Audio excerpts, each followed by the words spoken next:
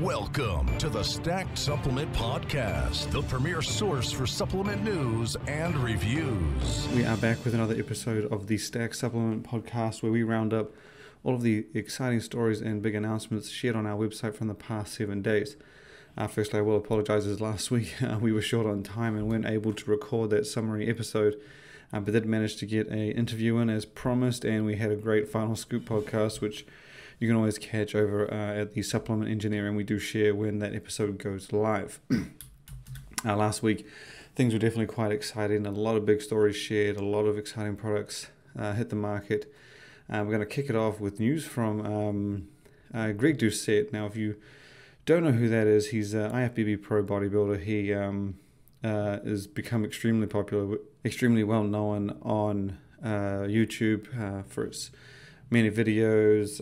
He does a lot of different informative pieces and educational content, and Natty or Not video. He does quite a bit. He's if you visit his channel, you get a pretty good idea of the scope of what he does and what he talks about. And he's very active, putting out videos quite frequently. But he was previously with Rise, the lifestyle company known for what it has. It's got pre-workout, fat burner, protein powder, protein bar more recently.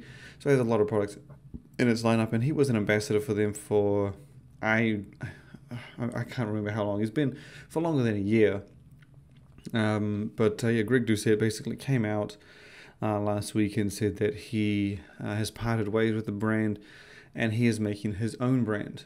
Now, he does share a bit of detail about his reasons for parting with Rise, but one of the big things is that he wanted to do his own brand, and he does go into a bit of detail about the brand. The reason this is such interesting news is because if you follow Greg, like myself, you'll know, again, he's a very informative, very experienced, very knowledgeable bodybuilder and coach. He does coaching plans through his website for anything from diet, supplementation to training.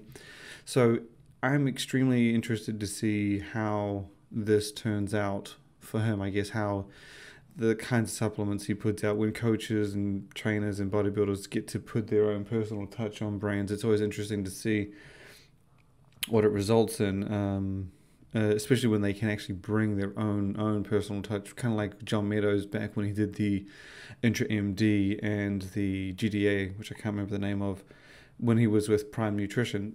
So it's always fun to see experienced people such as, John Meadows, putting their personality and experience into supplements, and I'm hoping that's what we're going to get with Greg Doucette.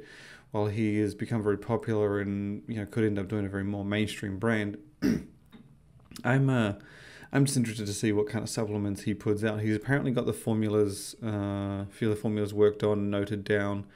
Nothing by the sounds of things as far as manufacturing planned, so it doesn't sound like if he follows typical lead times of like 10 to 12 weeks, we're probably not going to be seeing these supplements for quite some time, probably early to 2021.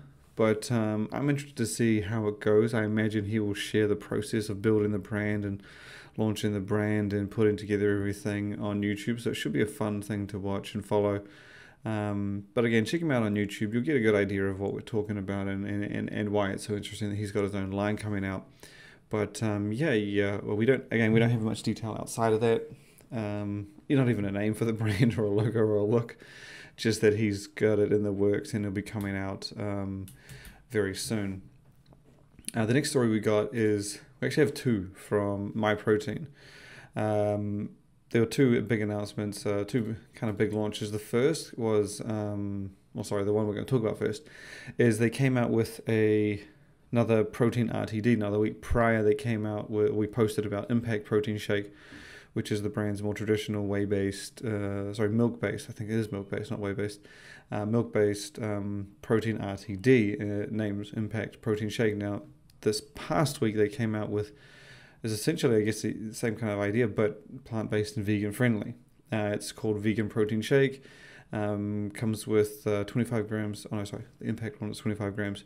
The Vegan Protein Shake has that more common, more common amount of protein per shake. Actually, sorry, it's not the common. Sorry, I was going to say 20 grams. This one actually only has 11 grams of protein. This is one of the big, I guess, key points and interesting facts about this product, is it only has 11 grams of protein per shake compared to that Impact one at 25. And sometimes you see plant shakes and stuff like that at 20 grams. But yeah, this one only had 11. But the slightly more surprising part was that the carbohydrates on this were 17 grams. And while that isn't too bad, I guess, when it comes to RTD and being plant-based, it's certainly not like, flat out lean protein. But the interesting thing is that those 17 grams, all of them are sugar.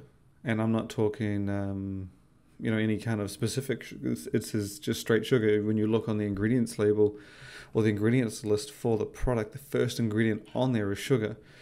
And then you've got, I think it's water actually, not sugar, it's water, then sugar. Then I think it's pea protein. I think it's the 11 grams of protein is from pea protein. But I rattled around in my head. I couldn't think of any other product that has that list. I just click the list now. So it's water, then sugar, then pea protein. I've seen a lot of RTDs in my time, but I've never seen almost all of them have the protein source at the top, or they do a protein blend and then they put that combination of sources at the top. But I've never seen sugar on a protein RTD or protein powder, for that matter, listed as pretty much the main ingredient outside of water, of course. It's just, and we pointed that out, and thought it was well worth highlighting. It's not we checked this out multiple times. It is just straight sugar. I don't know if it's a different type or anything like that, but the ingredients list, sugar kicks it off just after water. So I mean, it's a cool idea. I like that they did the vegan friendly version, but when I started digging a little bit deeper, I was like, if they had the Impact protein shake, if that one had the same kind of ratio of protein to sugar as the vegan protein shake, I probably wouldn't touch it, to be honest. I mean, I usually turn my protein shakes around and aim for less carbs than protein, 25 grams, maybe 10. Sometimes RTDs are a little bit higher than your typical protein powder and water. But you definitely I don't think I've ever seen the sugar that high. Just especially high, even if it's close to the protein amount, and you never see it that much higher than the protein. I think it's we calculated it to be like just over 50% more sugar than it does protein, which again, while there was definitely a new product and worth highlighting, you can check the story out and we go into detail about a few more of its details on the site.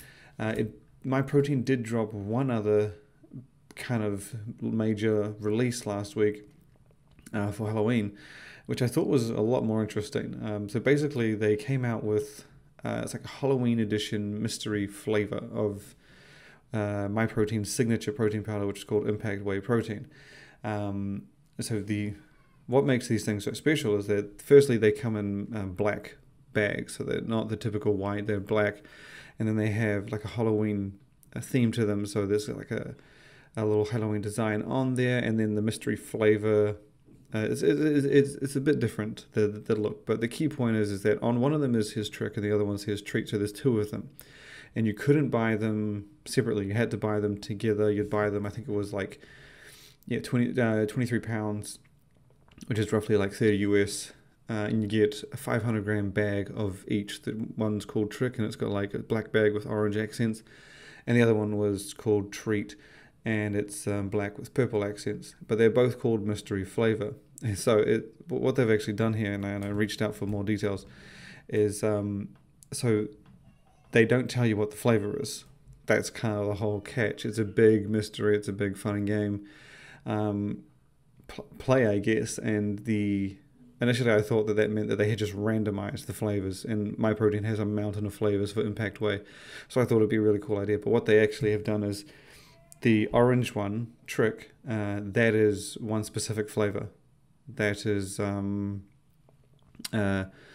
if I went and bought the two, and you went and bought the two, and someone else went and bought the two, we'd all get the same two flavors, if that makes sense. It's not completely random. They don't tell you what the flavors are. That's the mysterious part.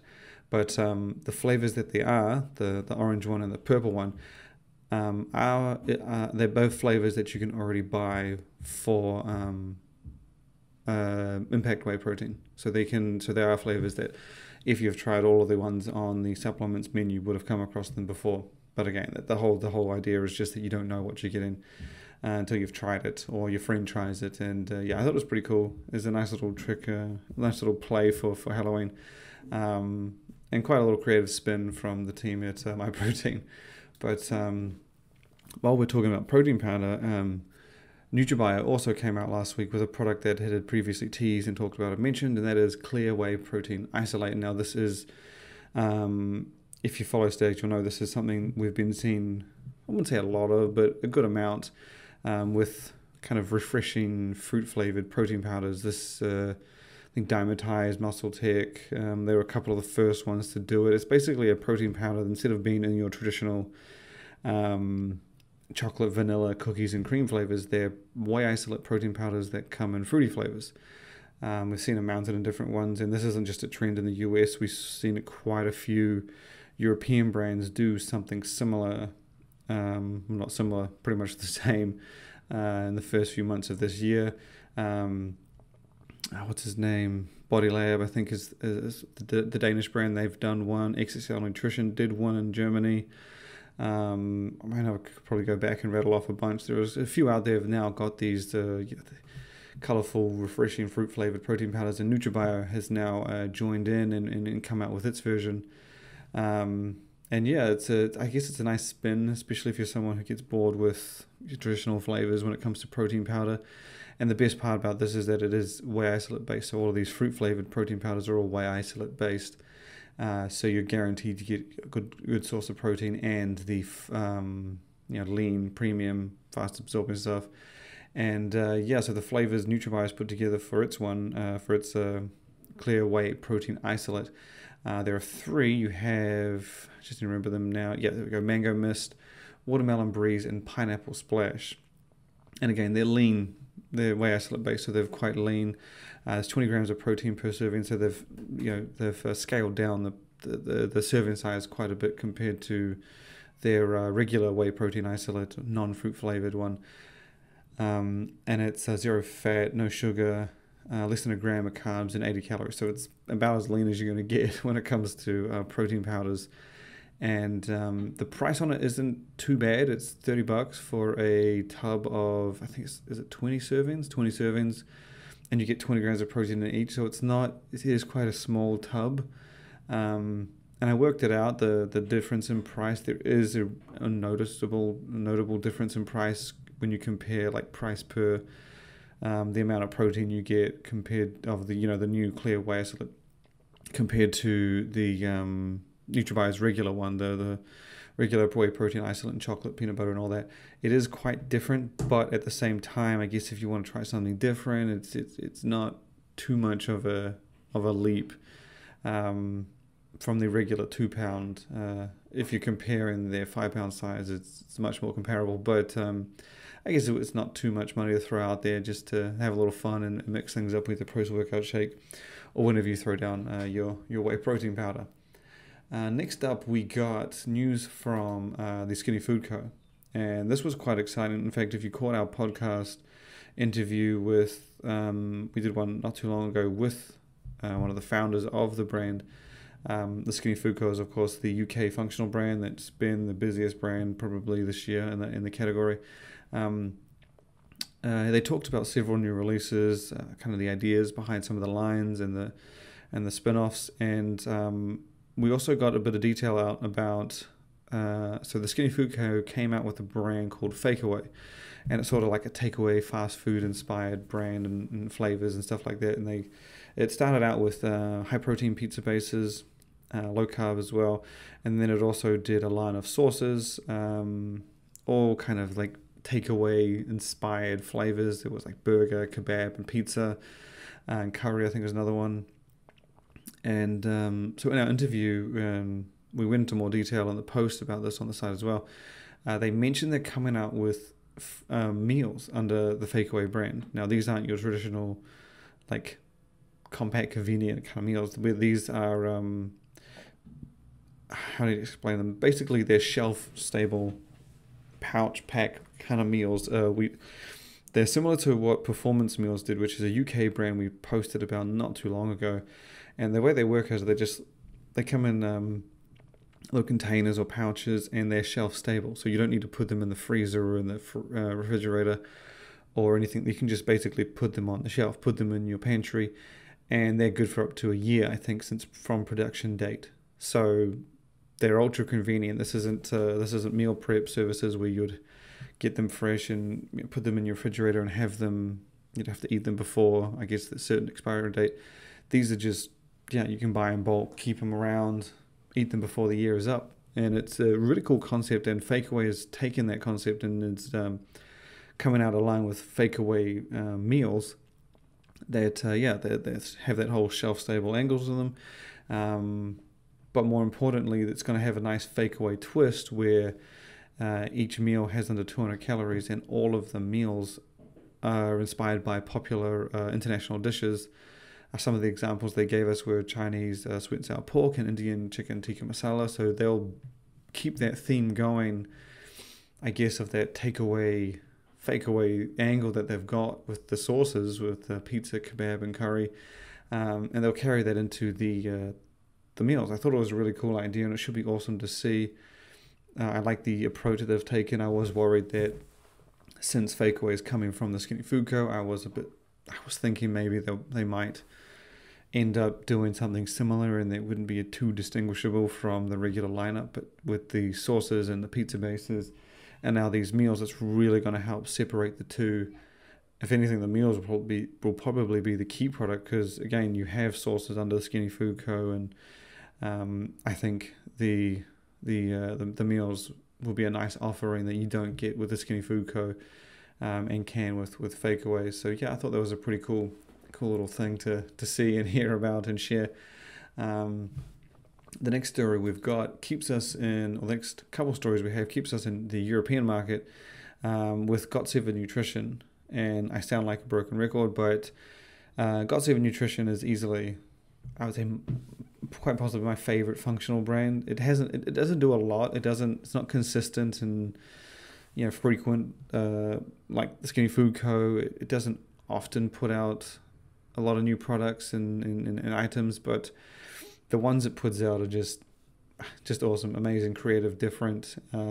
It's the maker of, it was the original Bahia bar, which is, I guess, one of the best protein snacks we'd had. It's a very Kit Kat-like snack.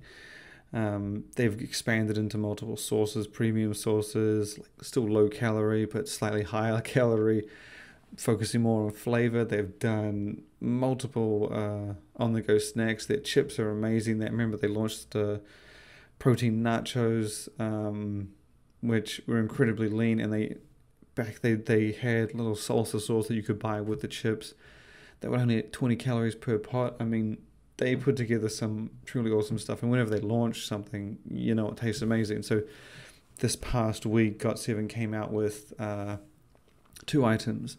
The first is chocolate topping, which, well, it's called topping, but what it is basically a tube of chocolate chips available in regular milk chocolate and white chocolate, but they're chocolate chips that have no added sugar. So the idea, I guess, is low calorie, low carb, low all around nutritionally, and you would throw them on your regular dessert or even your healthy dessert, or basically wherever you would want to use chocolate chips. But these are not completely guilt-free. They're not 0 calorie. I think on the 10 gram serving, it's 5.6 grams of carbs with only 800 milligrams of that sugar, 3.4 fat, 600 milligrams of protein. So again, it's pretty flat nutritionally across the board, and 48 calories. So it's not completely guilt-free, but 10 grams of chocolate chips thrown for 48 calories, I guess, is not bad. But the other item the brand launched was a whole lot more exciting, with protein cheesecake. It's not, even though what was that brand, Enlightened just did something similar with their cookie dough bites and their keto friendly cheesecakes. These are very, very different. These don't appear to be something that needs to be chilled or frozen. It's just a straight protein cheesecake, and the macros on it are about as, I guess, mass gainer-esque as you're probably going to find. Each cheesecake is pretty damn heavy. You're looking at 450 grams. So just shy of a kilogram, half a kilogram per cheesecake. Comes in 2 flavors. One, I think there's lemon, and I was trying to remember the other one. I think it's just original or vanilla. So there's lemon and vanilla, and each cheesecake at 450 grams packs a hefty 67.5 grams of protein. So these are fairly beastie. But obviously there are a lot of foods out there that you could eat half a kilo of and get that much protein. But the key on this one is that it's 20 grams of fat, only 103.5 grams of, sorry, not only, 103.5 grams of carbs, but only 12.6 grams of that is sugar. All up, you get 729 calories. So it is very much like a mass gainer, arguably a lean mass gainer, with that 67 grams of protein to 103 grams of carbs. It's a I would say a pretty substantially lean, I guess, treat or meal. If your carbs were that high, you obviously don't need to eat the whole thing. You can eat half, but who's gonna open a cheesecake and eat half? And the other catch is obviously coming from Got7 Nutrition. I know the thing's going to taste amazing. I'm disappointed I'm not in Europe right now and can't get my hands on it, but it's coming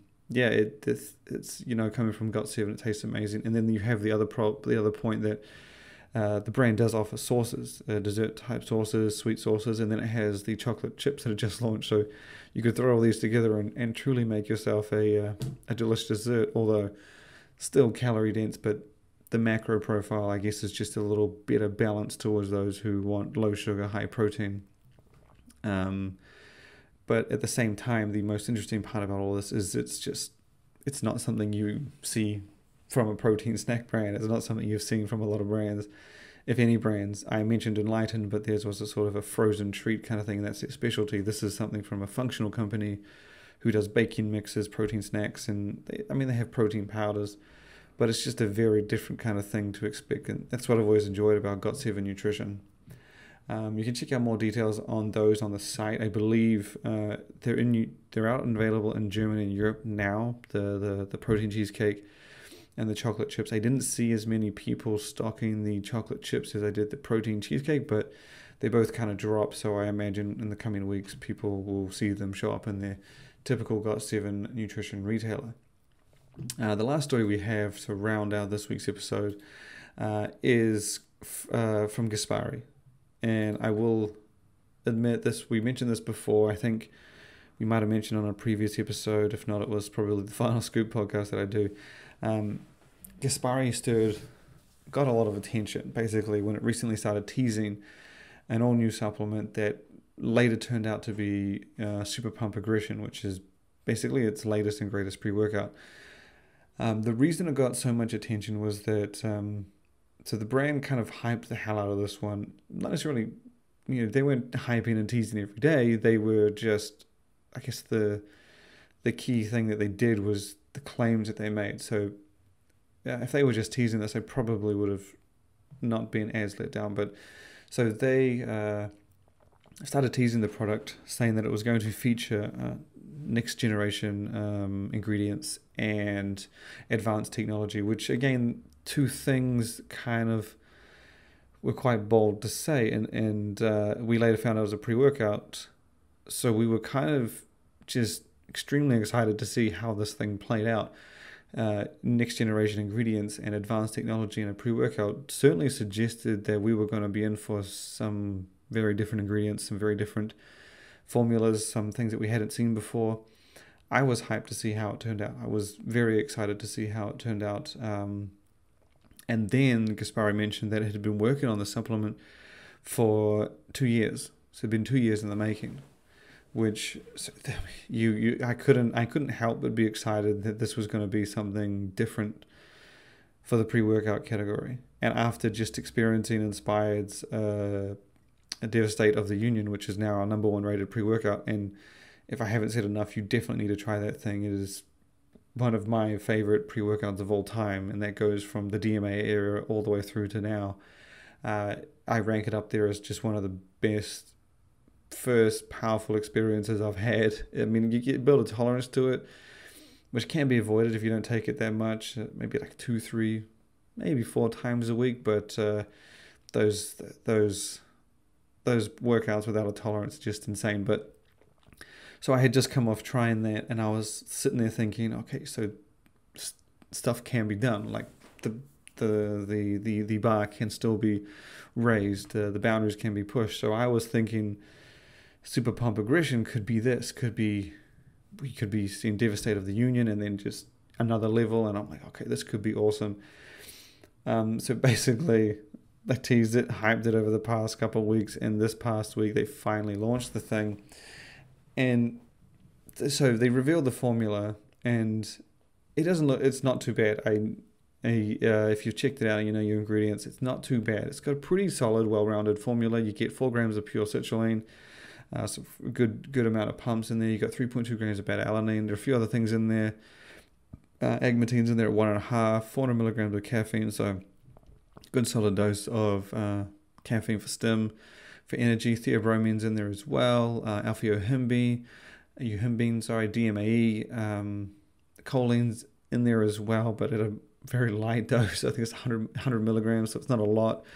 But yeah, so it's to be fair, it's a pretty well-rounded pre-workout. It's got a lot of key dosages of important ingredients, reliable ingredients, and it launched at $31.99. So this isn't, those pre-workouts sitting at the $50, $60 mark. This is a solid pre-workout in the 30 range, which is what we used to see about 5 years ago. 30 to 40 was the range. Now we're getting products up in the 40s and 50s. They justify it, of course, with their much bigger ingredients and loaded profiles. But for that $32, it was a solid supplement. But I think the reason Superpump Aggression, is caused a bit of a stir and got a lot of attention was that it had, as I mentioned, it had me excited, it had us hyped, it had me thinking I was in for something different. The mention of the advanced technology, next generation ingredients, been in the works for 2 years, and to see a formula made up of ingredients that I had seen before, it was nothing new. There was nothing. The dosages weren't like industry first. The beta-alanine is at 3.2, a typical 3.2. So nothing was too surprising. Nothing was actually surprising at all. The surprise was mostly that it was not surprising. So I mean, I guess the whole summary, the whole reason this is going to be the final part of the podcast is that it was a big hype and a bit of a letdown. But I don't think I would have been let down or disappointed if they didn't hype in the first place. If they had made an attempt at, I guess, giving something that I hadn't seen before, it wouldn't have been that bad. But it's an interesting supplement. You can definitely check it out. Again, I think it was a big release for Gaspari, no doubt. It will be a big release for Gaspari. It's the latest version of Superpump, which has been on the market for as long as I can remember. This is the latest iteration, apparently in the works for 2 years. And again, well-rounded formula, solid profile. I don't think it was worth that extra hype that they had, but at the same time, you can't blame brands sometimes for this extra hype. Sometimes you have to. I mean, again, you just can't blame them to make themselves stand out in a market that's just so crowded. I mean, I'm seeing pre-workouts. God, I don't even know how many, maybe one a day. Difficult to keep up, and some of these pre-workouts are from brands that only make the pre-workout. So it's a tough time, and I guess they did their best to stand out. I would have liked to see them follow through on their promise, but yeah, you can check out the full profile and the ingredients on the site. You can buy it now. I believe it's still, I don't know if this sale's still running, but you will be able to pick it up from their site. 3 different flavors to choose from, and it's 25 servings per tub. So this isn't the 20-40 that we see from a lot of the more premium, higher priced products where you got 40 servings or 22 scoop servings. This is a 25 across the board full workout servings, and again at $32, with that many servings and a pretty well put together solid profile, it's a good contender. It's a good entry into the market for Gaspari. Only knock is that I was hoping for something I didn't know what I was hoping for, but I just hoping for something I hadn't seen before. But once again, you can check that out on the site. You can head to GaspariNutrition.com to purchase Superpump Aggression. But thank you for tuning in for this episode. Look forward to having you again next week to catch up on all the exciting news. As always, follow the site. And we are working on 2 more interviews. I believe if we go as planned, we'll get them out. One this week and one next week. I won't name who they are because I'm not 100% sure if we're about to squeeze them in, but they will be fun as always. And once again, thank you.